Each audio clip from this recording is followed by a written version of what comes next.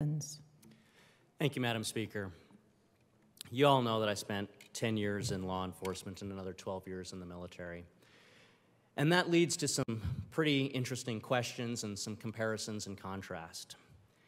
You see, a lot of times military and law enforcement are compared to each other. After all, they both wear uniforms, they both do tactical training, they both have to go through rigorous entry-level training. But there's differences between military and law enforcement as well. Military is what I call the outer perimeter. They go overseas to other countries. They protect the outer perimeter of our great nation. And when they deploy, when they go overseas, there's typically one goodbye, and then they're in the combat zone for however long they're in that zone. And that leads to one of the differences between military and law enforcement. Because law enforcement, goodbye, takes a toll on law enforcement. The things that they see, the vicarious trauma that they carry with them is not without cost. You see, in this nation, law enforcement's life expectancy is 21.9 years lower than that of your average citizen. Law enforcement retirees die 10 years sooner than other retirees. In fact, for every year that an officer stays in the profession after 20 years, it's typically a year taken off the end of their life.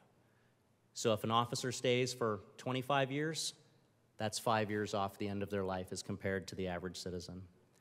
Law enforcement officers suffer their first heart attack at the age of 46. For the average American, it's 65.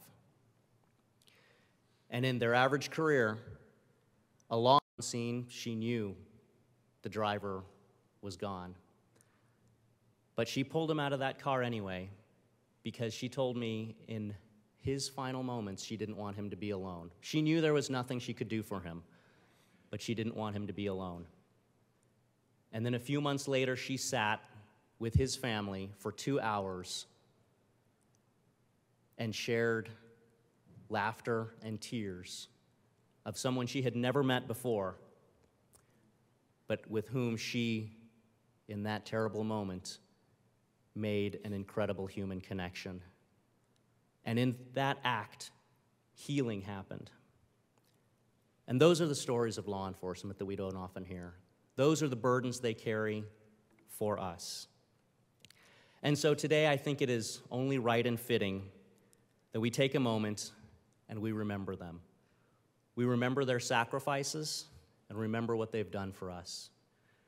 I'm very honored today to have some guests with us of the Arvada Police Department who was killed on September 11th, 2022. Police Officer Dylan Vakoff was killed while responding to a domestic disturbance in the 6700 block of West 51st Avenue at about 1:40 a.m. He and another officer were attempting to break up a fight between the family members when one of the involved men opened fire, wounding a woman who was involved in the disturbance. The subject then exchanged shots with Officer Vakoff and another officer. Officer Vakoff was mortally wounded before the subject was also injured. Open the machine and members proceed to vote. Representative Morrow, how do you vote?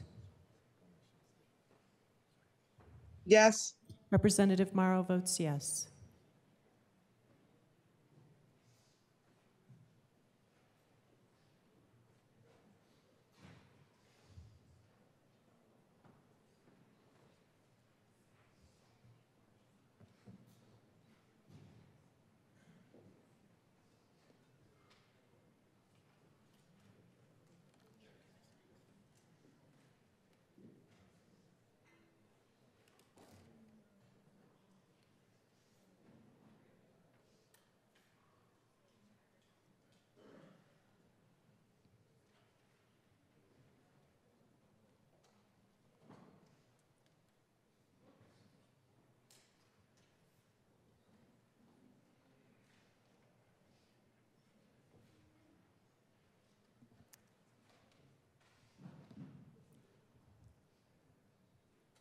Representatives Bradfield and Taggart. Representative DeGraff. Representatives Bacon, Epps, Garcia, Herod excused. Story excused.